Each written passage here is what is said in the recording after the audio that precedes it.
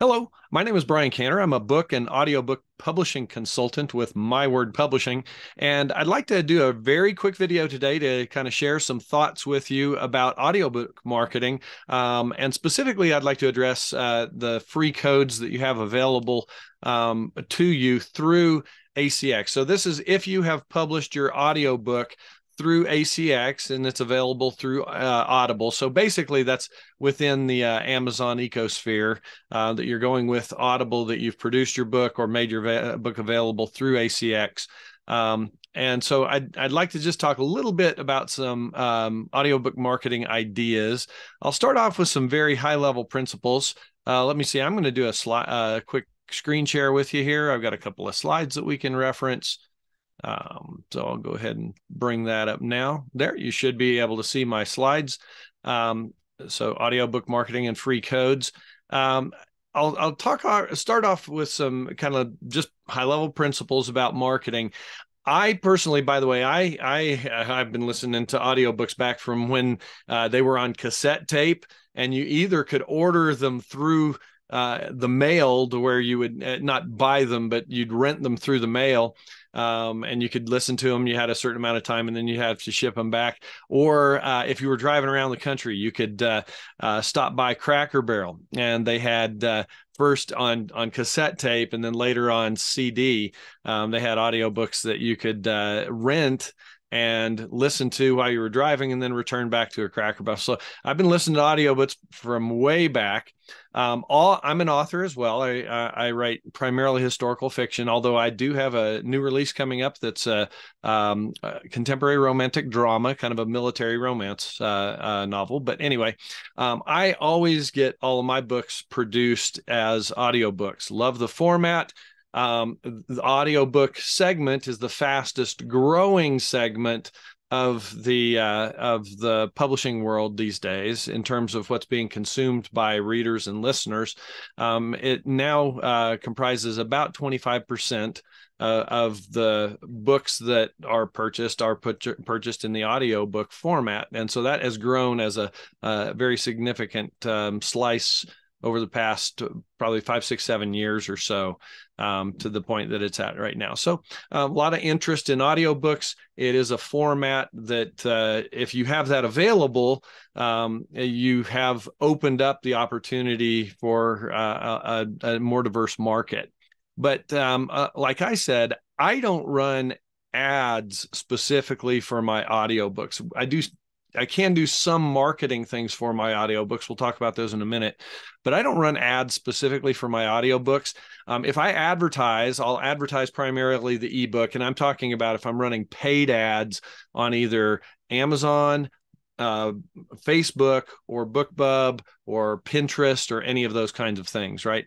I will advertise my ebook, and that will, if people click through that link, they'll go to the product description page on Amazon, and then it'll have all the formats that are available to them there. So they can then choose the format that they want. So if they show up there because of an ad primarily for an ebook, but they see that there's a paperback, a hardback, or an audiobook, then they can purchase that. By the way, when I am doing paid ads like Facebook ads, I love Facebook ads. I think they're probably the most effective ad platform out there because of the targeting algorithms that Facebook has. But anyway, if I'm using Facebook ads, I'll count my ROI for those ads. I have a certain ad spend that I spend, and then I calculate the income that I've received.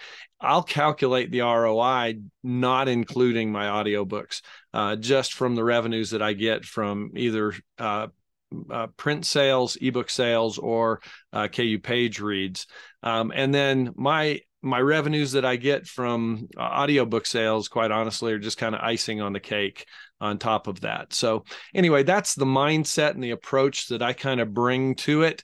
I do include there's little icons that you can get for your advertisement images that say available in audio, and it's got kind of a little Audible logo on that.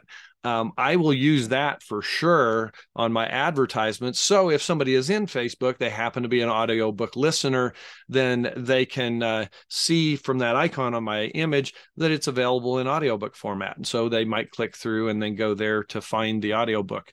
I also can, when you're using the targeting features, identifying the audience that you're trying to target in Facebook ads, I can include interests of audiobooks or Audible in the characteristics of the target audience. And so that will help to include people that are interested in audiobooks. But that's about as far as I go again. So I'm not necessarily making the ad specifically for the audiobook. I'm making the ad for my book and allowing people to understand that it's available in audiobook format if that's what they would prefer. I will note BookBub has a paid option, a paid ad option specifically for audiobooks. So you can run one that targets specifically audiobook listeners through BookBub. There's a couple of little tricks that you have to do if the book is available only through Audible and not through some of the other platforms that you could get through BookBub. But I will tell you that my results with these ads on BookBub, my personal results, you might be different, but I ran the ads based on principles that I've learned on how to run BookBub ads, and my results were absolutely abysmal. I ran an ad for 15 days at a cost of $50 just as kind of a test to see if this worked. I got one click out of about 500 impressions. So it was not a success from my perspective. I probably won't be doing it again. Anyway, I would like to talk a little bit about the free codes. I assume that if you have done an audiobook project in ACX, you know that you get these, but you get 25 free codes for each of the US and the UK markets. And so those have to be redeemed separately. They're not a total of 50 codes that you can use back and forth. It's specifically 25 codes for the US, 25 codes for the UK. And you can also get 25 additional codes for each one of those markets once you've met these conditions. And the conditions are that up to 10 of your free codes for whichever market have been redeemed already. So you gave those out to somebody came in and redeemed that code for a free copy of the audiobook. And in addition to that, you have a total of 100 sales, qualified sales, across your entire catalog. So if you have one book, then you would obviously had to have 100 sales of that particular book. And that doesn't include free code redemptions, right? So these have to be books that people have either redeemed one of their Audible credits for, or that they've just paid for. But now once you have a total of 100 sales, now if you have 3, 4, 5 books out there, again, that might only be 20, 25 books as sales from each one of the books. As long as you have a total of 100 sales for your catalog, then you can request those additional 25 codes for each market, the US and the UK. So you have a total, as long as your book is selling and people are redeeming your codes, you've got an opportunity to have up to 50 free codes to give away. So what are some of the things that you can do with those free codes? Here's a few ideas. Obviously, if you have an email distro list of fans, you could offer them out through that. If you had beta listeners, I've done that before. I've used some of the AI voices to do narration for my book when I was still writing it, when I was trying to get beta input. So I had beta readers for my ebook and I had beta listeners for my audiobook version. And so I wanted to reward some of them. I knew they liked audiobooks. The final version was going to be very different from what they listened to as a beta listener. And so I offered them free codes as a reward for my beta listeners. One of the big things that you can obviously do with these codes is offer them to people and request a review back. Just like you would maybe give away a free copy of your ebook through Goodreads or one of those other kinds of platforms. That gives you an opportunity to get reviews back from people. Now, the note down here is that reviewers, just like with the ebook copy or even a paperback copy, if they've got a free copy of that, then they need to acknowledge that in the review and say, "Hey, I was asked to provide an honest review in exchange for a free copy of the book." So getting there, and there's a few sites I'm going to show you on the next slide of where you can use these that will help you distribute your codes to listeners that come into these sites that are looking to be able to do that, exchange a review for a free copy. You can run contests with these. There are a number of websites that will run contests. My only caution with those is a lot of times that people that are in those contests are really just looking for freebies, and they're not necessarily there to sign up for your email distro list or something like that, your newsletter list, any of those kinds of things. So if they have to sign up to the list in order to enter the contest, once they win, a lot of times they'll just pull themselves off the list, and they sometimes won't even give you the review. So I'm not as big of a fan on contests, but you could have other kinds of contests in different contexts. Those promotional sites, and again, sort of related to the reviewers, and I'll address that on the next slide. If you are a nonfiction author, these free codes are a great way to either get clients. You can offer somebody a free audiobook code to your book, and as they read the book or listen to the book, they might be interested in the service that you provide. If you're, for example, a consultant, or if you're a counselor or something like that. So if you have clients, you can also give them out as rewards to clients that have been with you for a long time. Seminar attendees. So if you're a speaker, you conduct seminars. Obviously, at seminars would be a great opportunity to give away those codes to people who attend the seminar, and again, might spur some word of mouth about the audiobook to people that they know. Influencers, and that's a broad category, but if you know influencers on social media, Twitter, Facebook, Instagram, those kinds of things, you might share an audiobook code with them. They listen to it and they pump your book on their social media outlet. And then also, if you are invited to do as a podcast guest, you might consider giving a code to one of either the podcast host, again, either before the podcast or after the podcast, so that person might mention your book on a later podcast. Or you could, if they have the call-in capability or things like that, you might run a little mini contest during the podcast to give away a couple of codes to lucky listeners. So those are just a few ideas of things that you can do with your free codes.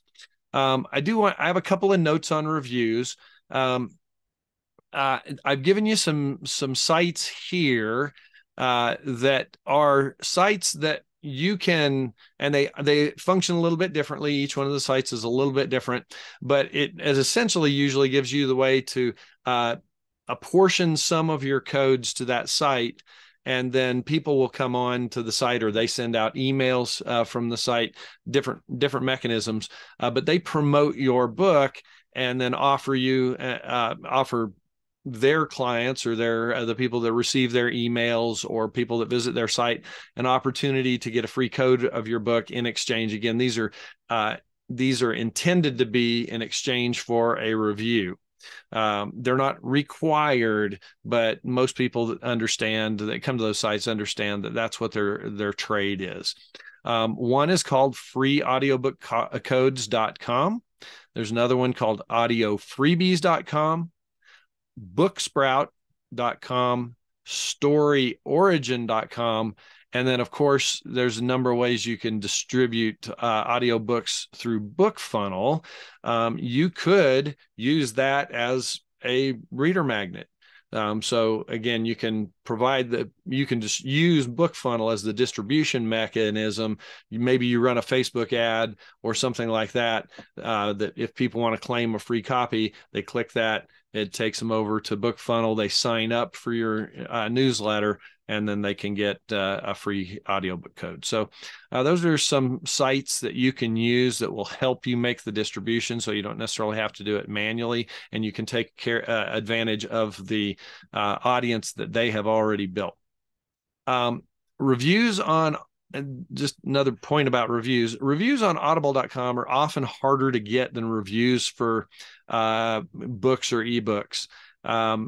For whatever reason, don't know why it is, because when you're finished with an audiobook, the player actually brings up, Audible's little player brings up a screen that says, would you like to leave a review? All you have to do is click a star, type it in on your phone, whatever. But for whatever reason, the organic rates of reviews are pretty low.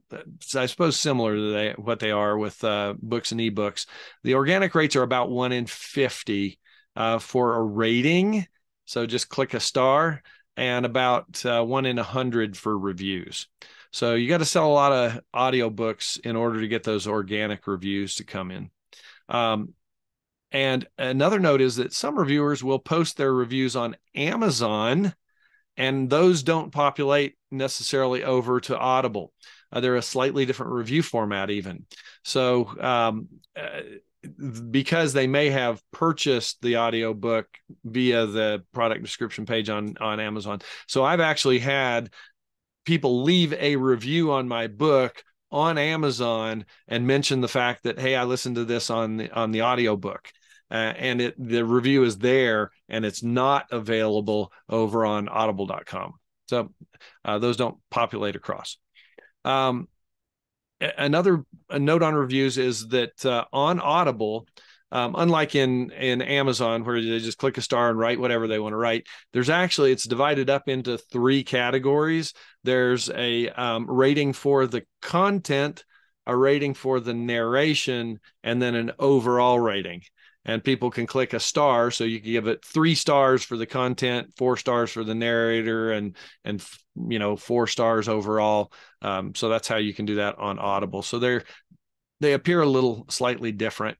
What gets rolled up in the top, of course, is the overall rating. So if you have a great content, but for some reason you picked a narrator that people don't like as well, that can pull down your overall star rating. That's listed along by the title and the search results and things like that.